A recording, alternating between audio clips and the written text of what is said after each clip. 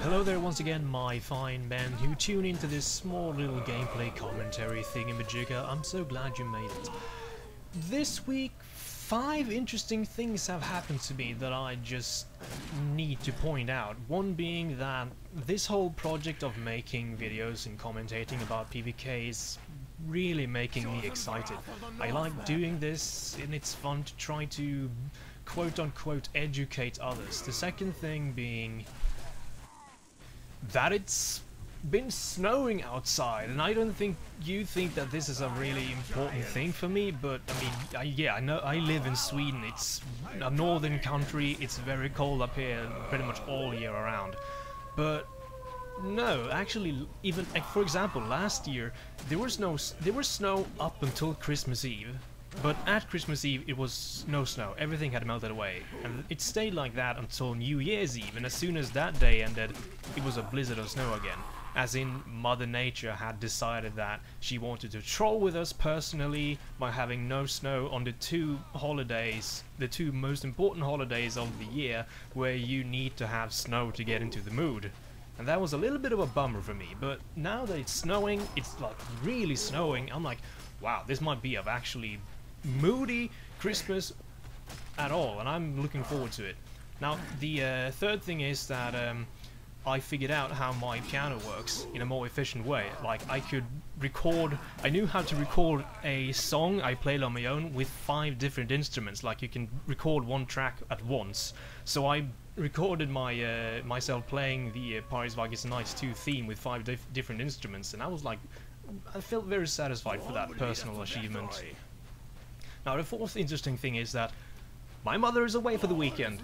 Woo! Now we can party all my time in my room, and I just want to party all day long and, I don't know, do 20-year-old man stuff. I don't know. Play more PvK. Yeah, that's what I'll do.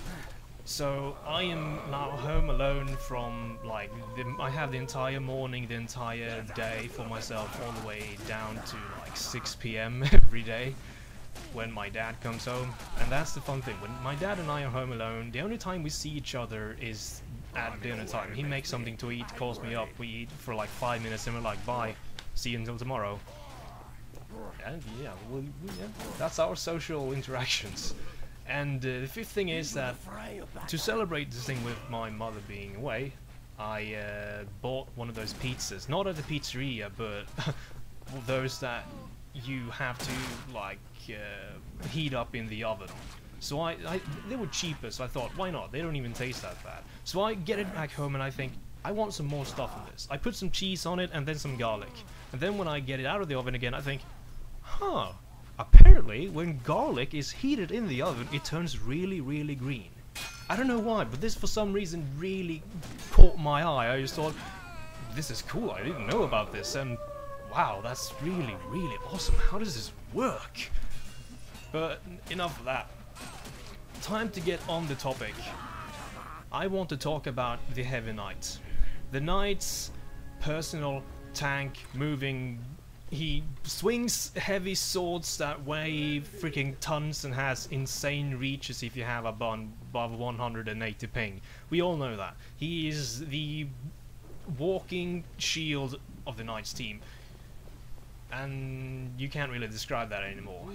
So you all really know what the hell a tank class is. It's a class that has a lot of health, a lot of armor, and he can dish out a lot of damage, but not that fast. He makes up for his strength in his mobility and versatility.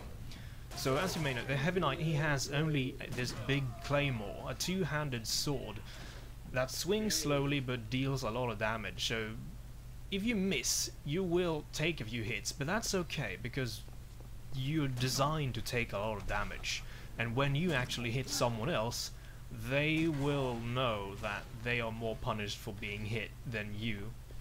The Heavy Knight also has this this shield that he can use to primarily block projectiles. But with shield you can do this little fun bash attack. If you right click, if you hold right click, you will hold up the shield in front of your face and you will block all damage. Well, aside from kegs or enemy special attacks. And if you left click whilst you hold this shield up in front of your face, you will perform this bash attack, and that will stun your enemy very briefly. And at this time, if you bash and then press left click again, you will do a bash and hit combo, which can be very nice, because if you have an enemy that charges over forwards towards you, you can just jump in, do a quick bash, and he will be interrupted. It will interrupt his attack swing, and then you can perform a quick counter attack after that. And that can be very life-saving most of the time.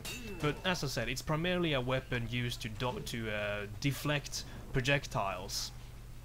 Because you know, as a slow tank, you're very slow. You cannot move fast at all. I mean, the two tanks in the game are the most slowest.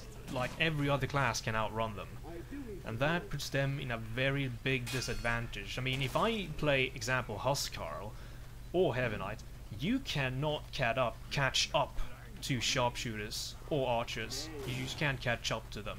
So you need to compensate a lot by taking the environment into play here, and maneuvering yourself and placing yourself in places where you can engage a ranged class a lot easier. For example, around a corner. If he doesn't know you're there, you can just wait there with a swing ready, and as soon as he comes around the corner, have a swing. You might not be able to kill him, you might not be able to catch up to him after he runs away, but you will still have land a very good hit on him. And since you're a tank, you'll probably have taken his health down to at least 50%. So to just recap it really quickly, the Heavy Knight, very slow, very high damage output, and he can take a lot of damage. And that applies to any tank. So the Knight team, as you can probably imagine, is very role specific. If you look at the Vikings, for example, all three classes, all of them have a strong melee weapon. Two of them have a secondary range weapon they can use in some situations, but they're all, like, bluntly very all-rounded, all three of them. But the Knight team, they are very role reliant. If you have one Heavy Knight, he has very clear restrictions. If you have one Archer, he has very clear restrictions and strengths too. So if you put those two classes together, they can become a potentially extremely lethal team. Or in this team case scenario where I'm fighting many Heavy Knights as a skirmisher, it's very lethal for me, because if I'm not careful, they just kill me instantly. So another important thing is that if you're a Heavy Knight, people will know that you are a class that really dominates the close range. If they do a mistake, they will take heavy punishment if you land your sword correctly in their faces. So that means that the other team will try to go for your archer teammates instead, because archers are a little bit easier to kill if you get up close and personal with them. He needs to be a god. The archers relies on the Heavy Knights to give them the proper protection they need. So if you're this Knight team, the Heavy Knights protect the archers kill people until they run out of arrows. You really only step in to do your own damage when the archers are being threatened. So that's a good way to coordinate with your team and provide a nice cover teamwork for each other if you stick together and try to really make yourself an efficient team. In this example, I'm playing on Grave Danger with Sonasham, one of my fine gentleman buddies. I owe my soul to him, I am dedicated to his service. But you can say that, sure, we're winning a lot because we're devs and testers. We know really what we need to do instinctively. That's really how you find teamwork in PvK nowadays. That is, if you have a stack team full of experienced people who instinctively know what to do. But regardless, it's just an example. If you do a well teamwork, you will succeed a lot. And Knights are very good at teamworking and relying on each other. So, like I said, the Heavy Knight protect archers kill people. And this means, since people want to go for the archers a lot more, you can use the archer as a bait. Not saying that you're to use him as a meat shield, because the archers are very, very capable assets to your team to kill people. If the enemy just sees an archer, he will want to try to go for him if he has an opportunity. And if he doesn't see you around, like if you're just around the corner, he will be sorry for messing with your archer, and he will probably try to think better next time he tries to approach your archer, because your archer is your friend, your dear buddy. Love him and he will love you back. So to recap really quickly, as a Heavy Knight, you have a lot less mobility and versatility as the other classes. When that you make up for your you pack a ton of punch, and you can take a lot of punishment.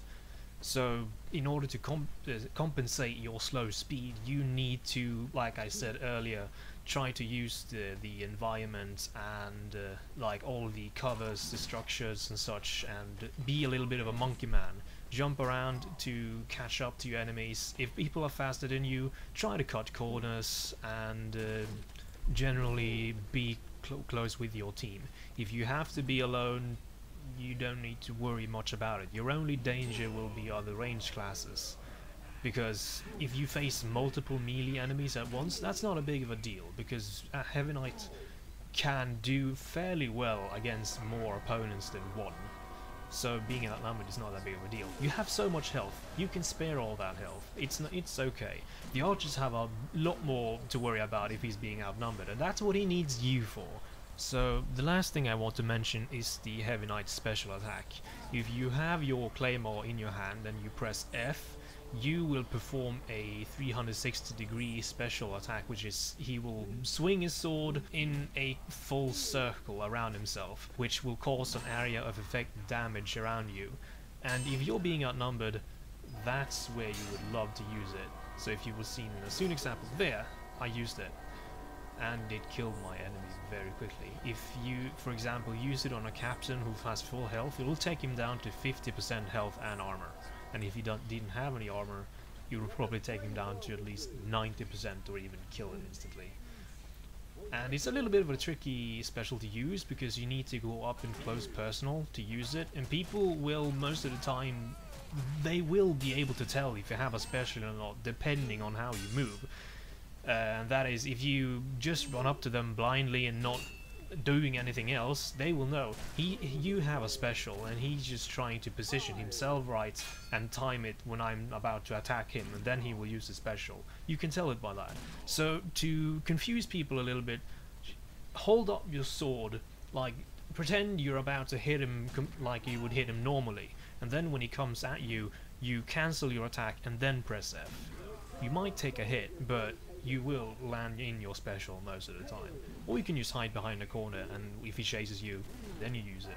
But it's a hell of a lot good way, a nice special to clear the breathing room around you and cause a little bit of panic. Because when people get caught in that, they will be sorry. They become very angry and call you noob and such for using special attacks.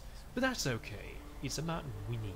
You should use a little bit of whatever means you want to win. That should cover the Heavy Knights part in Pirates, Vikings and Knights. I'm sorry if I forgot to add anything important, but I hope this will help you more than you knew earlier.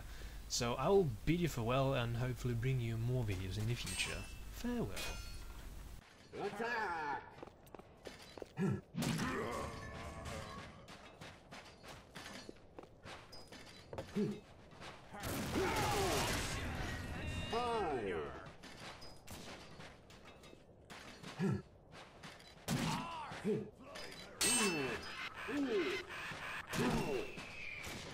Reloading this thing.